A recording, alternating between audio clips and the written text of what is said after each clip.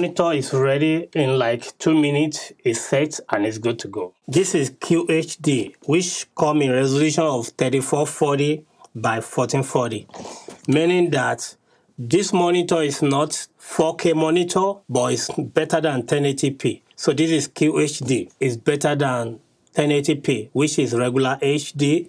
So this is more of upgraded picture quality, better than 1080p, but not 4K quality. But if you put this side by side with 4K, you may not notice that much difference in picture quality. So this is not a 4K monitor, but trust me, the picture quality is close to that of 4K. So this is more of a straight right now. This is straight.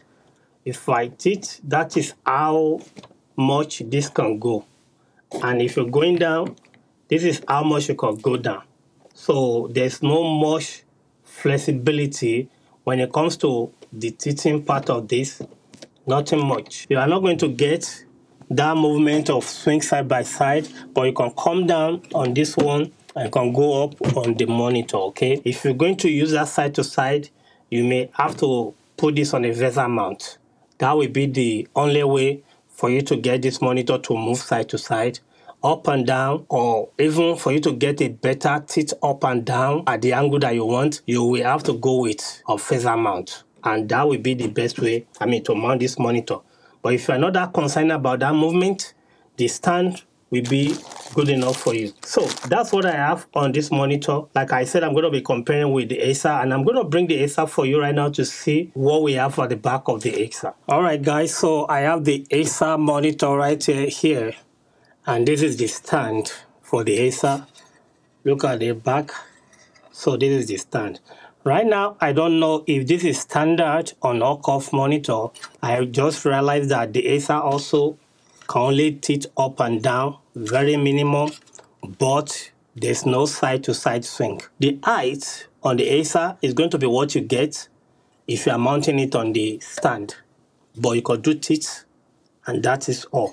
So we're going to look at the back of this, which kind of make it a bit of obvious difference. I'm going to list the spec for both of these on the screen for you to see the difference. Okay, just take your time to look at the spec on the screen.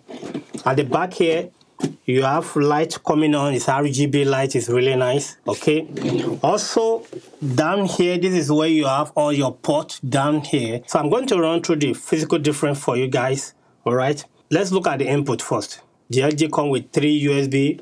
The Acer, none. There's no USB input. On the LG, you have 1 display port. On the Acer, you have 2 display ports. On this, you have 2 HDMI. On the Acer also, you have 2 HDMI. Here, you have headphone input or audio output, the same thing with this one. When it comes to cough, I think there's just a little bit of cough on this. It's a little coughier on the Acer compared to the LG. This can go up and down. This cannot go up and down.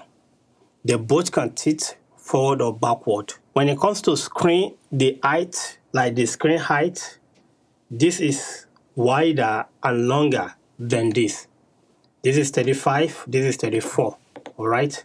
So if we have to compare the two, if I put it together, the LG is wider and is taller than the Acer monitor. If I'm doing coding, office work, whatever, the LG will be my choice.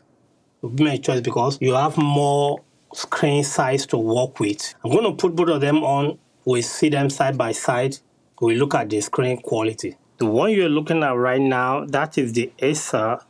This is the LG monitor. Just look at it.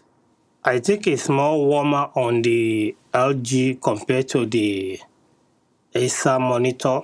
Honestly speaking, I don't see any much difference in the screen size. That's for sure.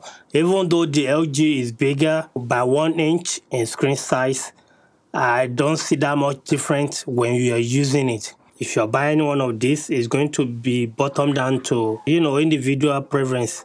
But trust me, you will not go wrong by either of this monitor. I hope you enjoyed this video. If you find this informative enough, please do subscribe if you're here to be a subscriber.